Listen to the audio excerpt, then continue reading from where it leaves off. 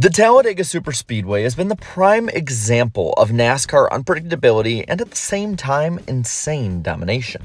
In the early 2000s, this was put on full display every time the sport set cars upon the race surface at the 2 2/3 mile track. Due to the aggressive restrictor plate package that NASCAR gave the Cup Series, the racing at the restrictor plate tracks was more aggressive than ever before. In these races, some of the biggest runs in the draft were being formed in NASCAR history at the time. This caused drivers to have the maneuverability to move wherever they wanted and to have ultra-competitive racing all throughout the field. With the inception of it, two teams emerged as the dominant ones to beat: Dale Earnhardt Incorporated, or DEI, and Hendrick Motorsports, also known as HMS. DEI being led by the two-pronged attack of Dale Earnhardt Jr. in the number 8 car and Michael Waltrip in the number 15. From 2001 through 2003, DEI won 9 of the 12 restrictor plate races. This included Dale Jr. winning 4 Talladega races in a row, as well as Waltrip winning the 2003 Daytona 500. Going into 2004, they also had won the last 5 Talladega races combined. And add to all this the fact that Jr. had the greatest speed weeks ever in 2004, the cherry on the top of it being a 2004 Daytona 500 victory. Meanwhile, HMS was really the supporting characters of this domination. On numerous occasions, while the 8 and 15 pulled ahead, it's the Hendrick 24 or 48 cars directly behind them. Jeff Gordon and Jimmy Johnson were always good, even great, but not great enough. But the tide was shifting as the previous couple races saw their DEI foes barely cling on to a couple wins compared to the previous races. Along with this, 3 of these drivers were becoming clear championship contenders in 2004.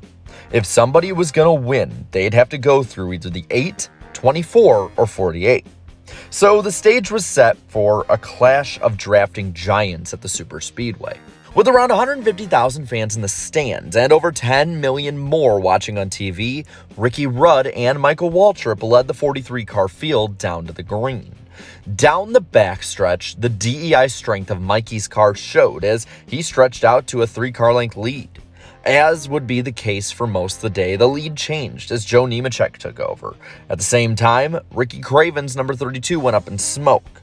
With some pitting and others staying out, a single-file restart would help string out the field briefly.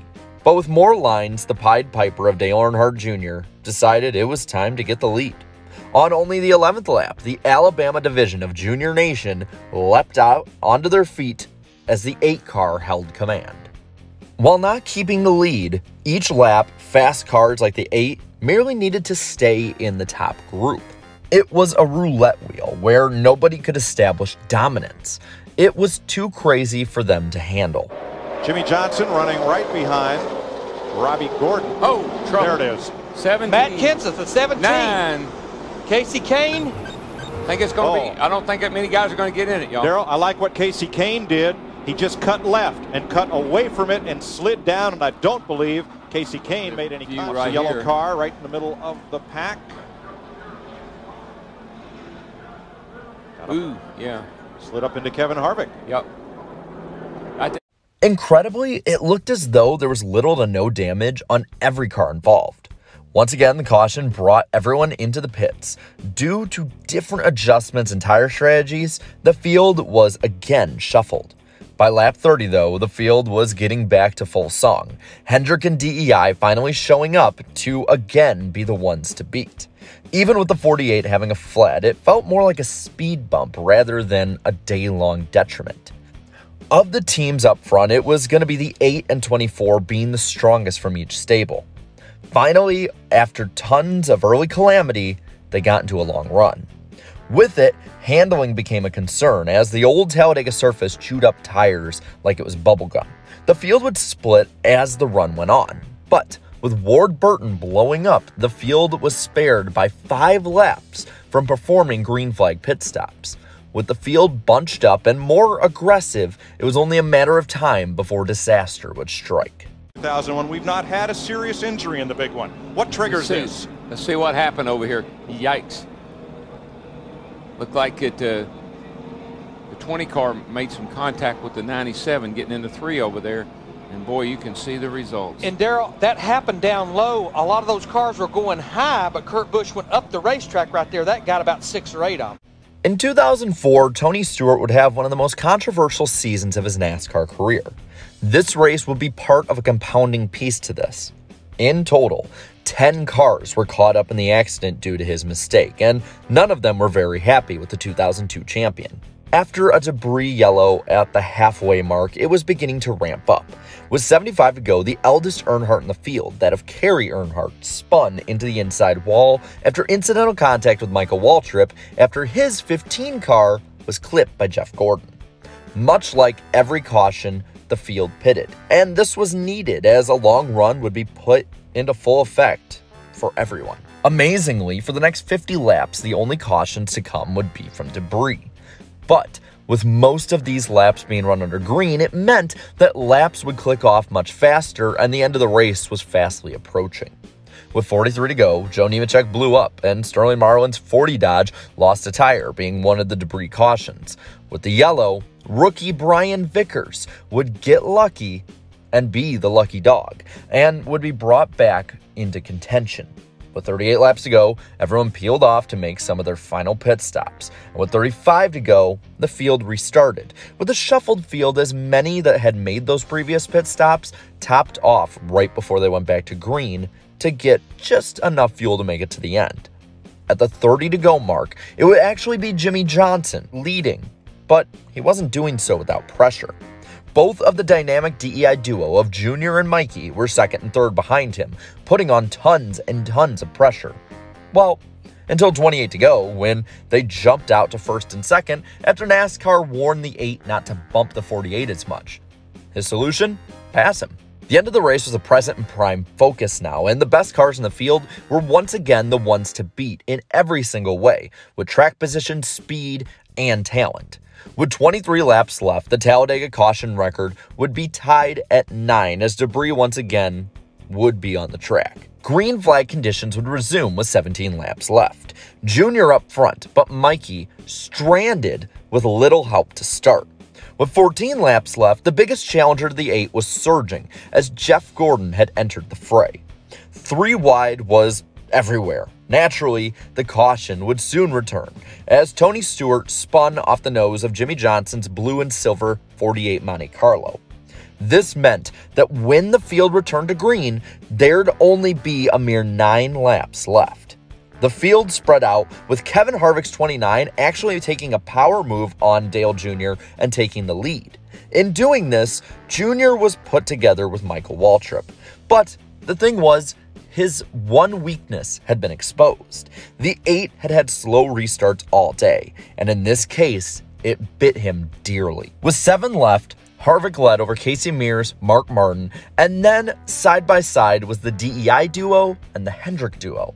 But with 6 to go, the 8 and 15 made their move, and the 8 was back in the lead, but this time alone. He left Waltrip out to dry, and this opened the door for Gordon and Johnson to work together and team up on the 8 car. 10th spot. Yeah, well, he and Dale Jr. are up on the outside together. I mean, we got 140,000 people here with 5.5 laps to go. Nobody's sitting down. Whoa, Gordon way to the bottom of the racetrack, and Jimmy Johnson comes right up the bumper of Dale Earnhardt Jr., and Gordon gets the lead. But can he keep it? No, he can't.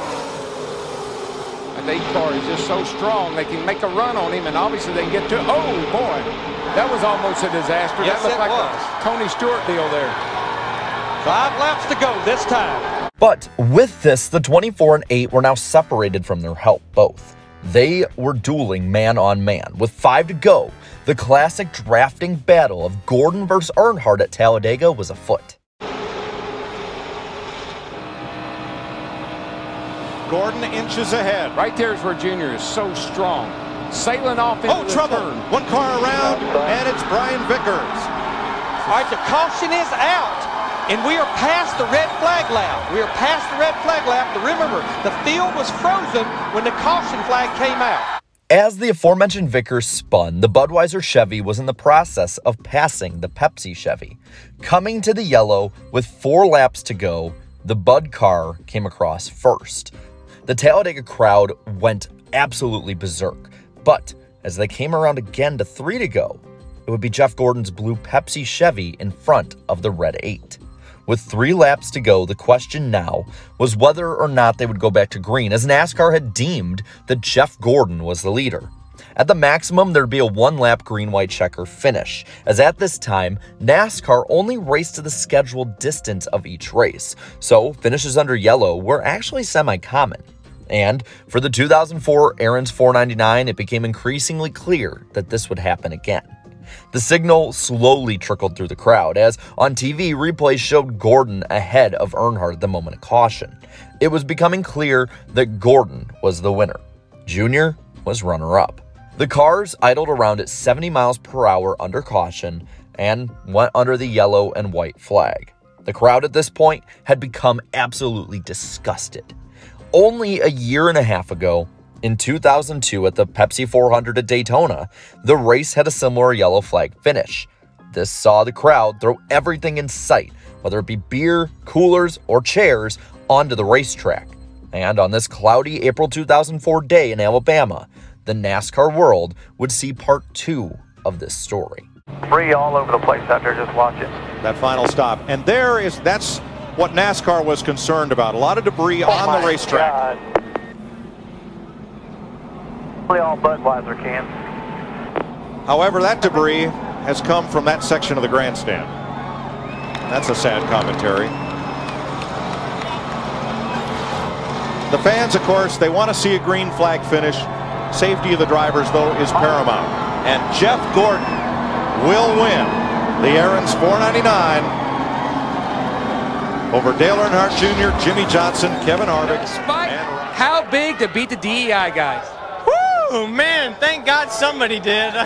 I didn't want to do it that controversial. I tell you, the Pepsi boys put it on the beer boys today, but We're out on that racetrack too. Yeah, I'm not sure if they were Pepsi cans or beer cans, but there was a lot of aluminum out there on the track, that's for sure. So I did a burnout over all those cans, and man, I tell you what, it just feels great to get back to victory lane and to celebrate these guys right here. While this finish was controversial, it was supported by everyone who was implicated, winners and losers alike. While Junior questioned it in his post-race interview, he supported it upon further review later in the week. This race was huge for the implications of the next few years, as it was instrumental in the implementation of the overtime green-white checker rule later in the 2004 season. A rule that, while it has been tweaked from time to time, has led to countless great finishes over the years and the last 2 decades since this race. It also was the beginning of the end for DEI's plate dominance, as even though Dale Jr. won the 2004 Fall Talladega race, it would be the last plate race that was ever won in a DEI car. This ushered in an era of Hendrick plate dominance, as well, Jeff Gordon won the 2004 Pepsi 400 over Dale Jr. later that year, and then won the 2005 Daytona 500 and 2005 Aaron's 499, as well as sweeping the 2007 Talladega races. Along with this, Jimmy Johnson won the 2006 Daytona 500 and the 2006 Aaron's 499, while Brian Vickers nabbed the controversial Talladega Fall race that same year. But the longest lasting image of this race has to be 150,000 fans booing Jeff Gordon with beer cans being pelted upon his car, a peak of over 13 million more watching this from home. Honestly, it was one of the defining moments of the early 2000s for NASCAR. But now, nearly 20 years later, I want to pass it to you. What do you think of this controversial finish? Do you agree or disagree with NASCAR's call? And the big question is, who do you think wins this race if it goes green? Do you think it's Junior or Gordon? While you're at it, leave a like on this video, share this video, and subscribe to my channel for more great NASCAR content like this. And to all my channel members, thank you all so much for your support. So until next time, have a good one.